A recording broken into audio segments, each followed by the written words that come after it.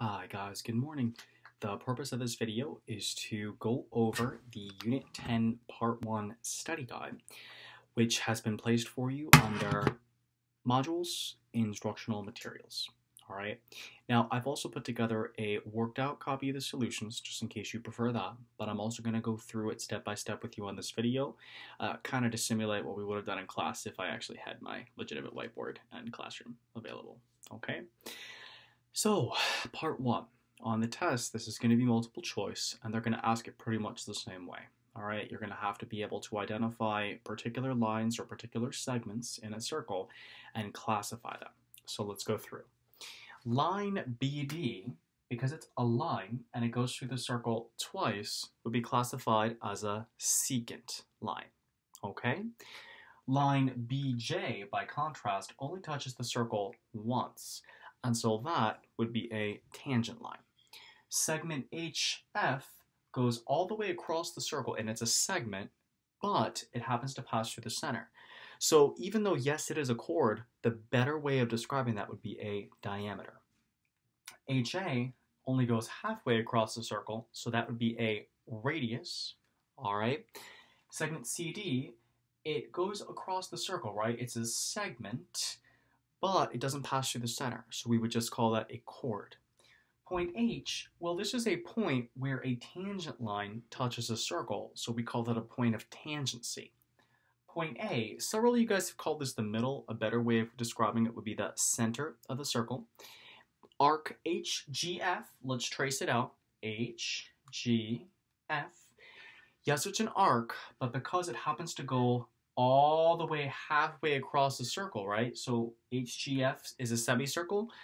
We call that a semicircle. And for the purpose of solving problems, you want to make sure you remember that's 180 degrees. This last one, I didn't actually draw on the original diagram, so let me draw that in for you. All right, D, A, G. Okay, so do you notice how the vertex of that particular angle is at the center of the circle? Therefore, we would call that a central angle. That's going to contrast with an inscribed angle, which is a little bit later in the unit, all right, and we'll talk about a little bit later in this video. All right, so if you guys know that vocabulary, you should be okay on that portion of the test, okay? Oh no, I hope the tape holds. All right, next up, some relatively easy, sorry, I gotta actually see the questions here. Some relatively easy questions on area, circumference, arc length, and that sort of thing, all right? Okay, so let's actually draw out number 2. Working on question 2. So a circle, right, has a diameter of 18. So I'm going to write that down. Diameter of 18. And they want us to find the area on the circumference. All right, that's pretty easy. All right, area is defined as pi r squared. So if the diameter is 18, what does that mean that my radius is? Well, it takes 2 radii to make a diameter, so the radius is 9.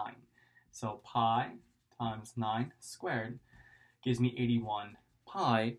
And of course, if it were a question where they gave it to you as a decimal, you would take your calculator and do 81 times pi, and you get like 254.5, all right? But again, there'll be some questions where you leave it as pi, there'll be some questions where they'll ask you for it as a decimal, and because you have a calculator, and I can't really control whether or not you have a calculator, it'll be pretty darn easy, right? Okay, circumference. Remember the circumference, there are 2 different formulas. We can use 2 pi r, or if we want to make life easier, we can just use pi d. So because I know the diameter is 18, it would just be pi times 18, which is just 18 pi. All right, so pretty straightforward on that. All right, I wouldn't worry too much. Now, the hardest that an area or a circumference problem can get is one like number 3, where instead of giving you the radius, diameter, whatever, asking you to calculate area and circumference, they might give you the result. They might give you the area itself and ask you to back solve for a radius and then find something else. All right, so let's take a look at this one. The area of a circle is 81 pi. Let's write that out. So the area is 81 pi. Now, do you guys know a formula for the area of a circle? I certainly hope so. That would be pi r squared equals 81 pi, right? And then, of course, to get rid of multiplied pi, I can divide by pi on both sides. That gives me this lovely equation, r squared equals 81, which technically is a quadratic. How do I undo a square? I take the square root, right? So in this case, the radius would be 9. With that being said, if they ask me to find the circumference of the circle, all I have to do is use my circumference formula, which is 2 pi r. Do I know the radius now? Yes, I do. The radius is 9. So 2 pi times 9, 18 pi. All right. So again, my only note of caution on those questions, make sure you guys read carefully. All right. A lot of you guys got burned on the last test because they asked for simplified fractions, all right, for the trigonometric ratios. On this test, make sure you read. Are they asking you for the radius, or are they asking you for circumference, or are they asking you for area, all right? So the concepts are not hard, but you guys got to make sure you read the question, and you will have ample time, but make sure you guys read the question first and carefully, all right? All right. Let me see, can I see number 4? Sorry about that. All right, let's take a look at question number 4. An arc has radius 4 and central angle 120. So let's actually draw this out. Once again, which question are we looking at? We're looking at question number 4. All right. Okay, so for number 4, all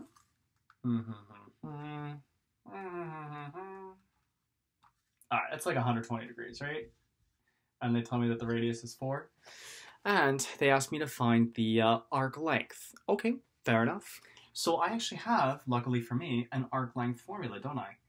And that's going to be, by the way, that letter is L, right? A cursive L, just in case anybody was criticizing that. And that's going to be theta, which is the angle, over 360 times 2 pi r. Okay, let's actually just go and plug in. Theta is 120, so I'm going to say 120 over 360 times 2 pi times 4. Most of you guys should be able, using what you learned in 6th grade, to reduce this fraction using a GCF. I can cross out the zeros, right? And then 12 over 36 reduces down to 1/3 times 8 pi. So my final answer would just be 8 pi over 3. All right. Now, for question number 5, they asked you to repeat the problem, but the only difference is instead of doing the arc length, they're asking you to find the area of a sector. So the only difference for that type of problem is this. You see how down here I had 2 pi r because arc length is a fraction of the circumference?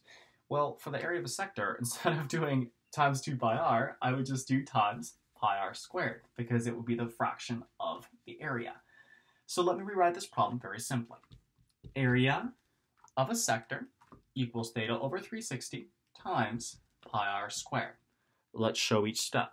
So I'm going to have 120 over 360 times pi times 4 squared, right? Okay, so far so good. So that's going to be 1/3 times pi times 16, and I can just leave that as 16 pi over 3. All right. So again, a lot of people have asked, do I need to actually memorize these? And my answer is, not really. If you can simply remember the formula for circumference is 2 pi r, and you can remember that the formula for area is pi r squared, then all you need to remember is that arc length is a fraction of the circumference, and the area of a sector is a fraction of the area of the circle. Okay? All right, let's press on.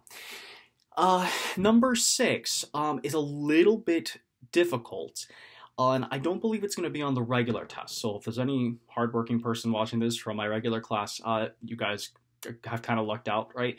It's not necessarily going to be on your unit test, but it may show up in some form of like a PSAT or something like that. So let's go over it, all right? So this time they tell us the actual area of a sector. They give us the central angle, and they ask us to find the radius. Well, let's see how that's going to work, shall we? All right. So I'm going to write out my formula here. Area of a sector equals theta over 360 times pi r squared. Where did I get that? That's actually from the very, very first classwork video for this unit, right? So if you guys are confused, like, I don't remember seeing that. Yes, you did. And if you don't know where to find the videos, oh my goodness, we got far bigger problems to talk about. Please message me immediately. Okay, so they tell me area of the sector. right? And they tell me that's 48 pi. So I'm going to write that down. Then they also tell me the central angle, right? Which is 120. So I'm going to put that in right here. So 120 over 360. All right, let's do some simplifying. 120 over 360, we've already said before, I believe, is 1/3, right? Okay, so this part is a little bit tricky for some of you guys for the algebra. Because I have a multiplied pi over here, I can get rid of a multiplied pi by dividing both sides by pi. So bye-bye pi. And then, to get rid of a multiplied 1/3, I multiply both sides by the reciprocal. So in other words, I multiply both sides by 3 over 1. That's going to give me this. 144 equals r squared. How do I undo a square? I take the square root, and so I get that r equals 12. All right? So, every so often you might end up with a problem like this, where they're asking you to use the formula, right? But instead of just plugging in the theta and the radius, they might ask you to back solve for one of the other unknowns, okay? As I said, regular, you probably don't have to worry about this too much, so I apologize if I wasted your time. Honors, yes, so please make sure, all right? And it could show up as either arc length or area of a sector, so be advised, all right? All right, let's press on. Okay, this is the arc measure part of the unit. All right, so let's go through that. This is question number 7 on the Unit 10 Part 1 study guide. All right, so I've got a circle. I apologize if my drawing's not great, but again, bite me. I actually am thinking about getting a new whiteboard, but you know, that's going to take some time because it's considered to be a non-essential item, which is kind of funny. Okay, 65 PCR, and then what is that, TQ? All right, so my advice on a problem like this is actually to start filling in before you know exactly what they're asking for, all right? And we'll kind of go over that in a minute. But basically, I wouldn't actually look at the exact things they're asking for.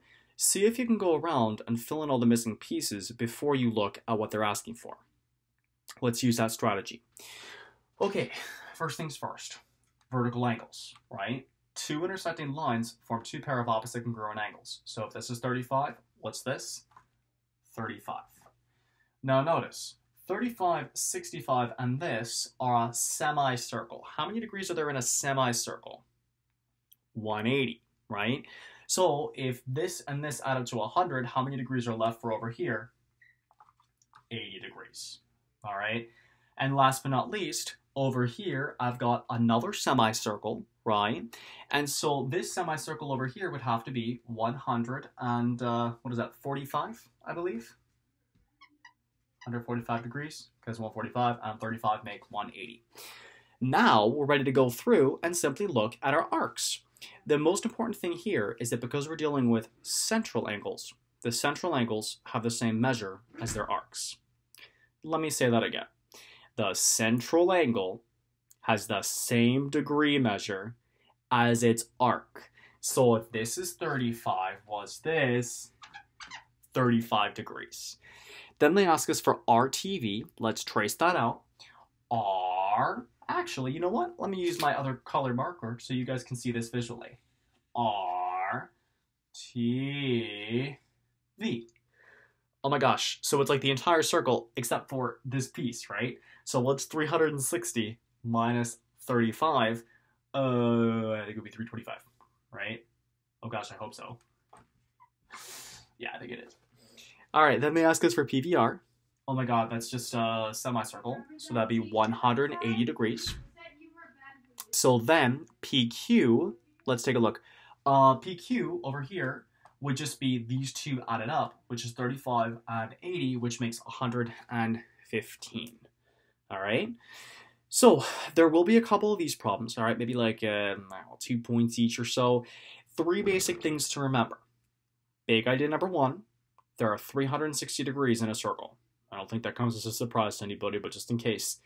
Big idea number 2, semicircles have 180 degrees. That's big. And big idea number 3, vertical angles are congruent. So if you guys can remember those three basic principles, these problems will actually go pretty well for you, I think. All right? All right, now let's take a look at the last two. This is where it gets a little more challenging. All right? This is where we start dealing with inscribed angles. And inscribed angles, as you guys remember, or I hope you remember from watching my videos, inscribed angles are different than regular central angles because their vertex is on the circle itself. All right, so let's take a look at this problem right here. This is question number 8.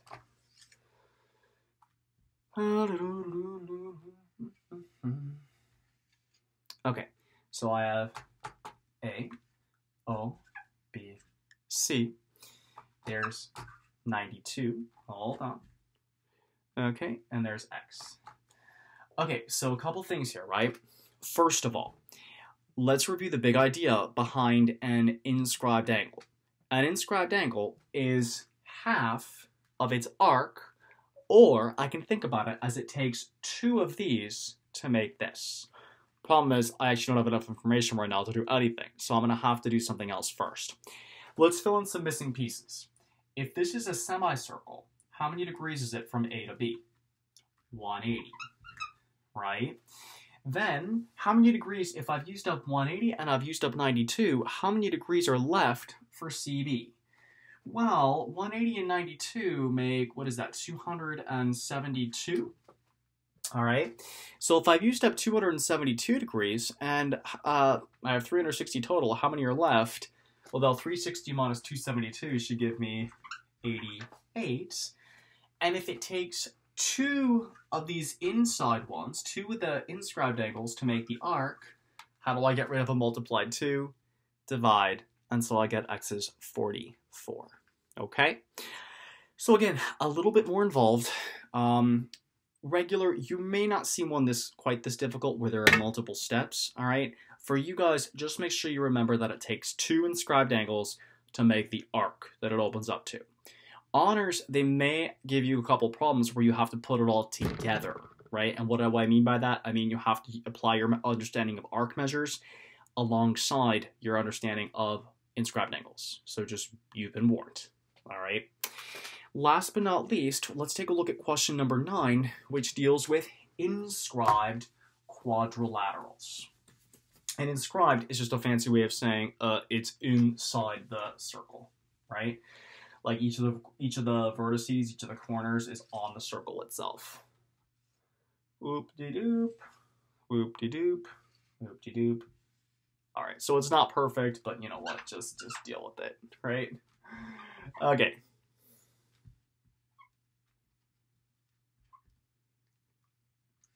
All right, so here's what I'm going to tell you guys, right? The basic idea that this problem is looking at is, do you understand the property of inscribed quadrilaterals? It's very simple, right? The opposite angles in an inscribed quadrilateral have to add up to 180. In other words, this right here on the 87 have to sum up to 180. So what plus 87 equals 180? That would be 93. All right. The same thing over here. What plus 78 equals 180? This over here would have to be 102. Now, I know that's not necessarily what they were asking us for, but, you know, just bear with me for a second. Now, notice, do you guys see, and I'm going to highlight this in a different color, do you guys see how the 87 is actually an inscribed angle? I'm going to say that again. The 87 is an inscribed angle because it opens up to an arc, and its vertex is on the circle itself. Let's take a look for a second at that arc that it opens up to, shall we? All right. So what that means is that this whole thing right here has to be twice the 87. All right, let me say that again. That whole thing right there, guys, has to be twice the 87.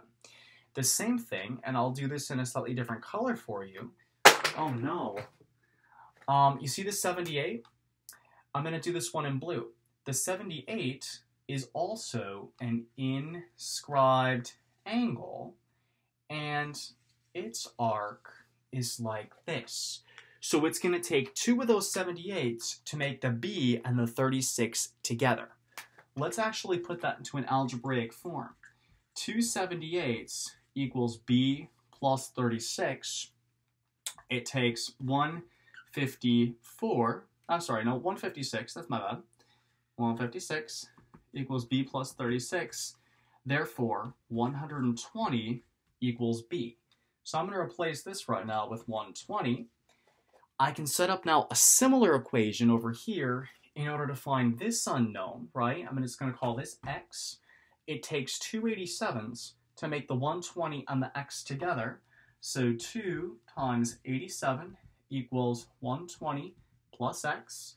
That means it's going to take 174 equals 120 plus x, and 54 equals x. So I'm going to replace that right here. And last but not least, look at this. It goes back to an arc measure problem. I've used up 54, 120, and 36. How many degrees are left for this last missing piece, letter C? Well, 120 and 36 makes 156. 156 and 54, I believe, should make 210. And just do 360 minus 210, and you'll get 150. All right? So, that's the basic idea behind the main concepts you're going to see on Unit 10 Test Part 1. Again, a few things in this video were only for honors, specifically back solving for a variable with arc length and area of the sector, as well as some of these more difficult problems where they ask you to do multiple concepts in one with inscribed quadrilaterals, inscribed angles, and arc measures. That being said, looking forward, a lot of this actually is pretty good practice for something like an SAT or a PSAT, which is your key to scholarship money down the road. Okay? So, thanks for watching, and please don't downvote my videos. It really just makes me kind of depressed. Thanks so much.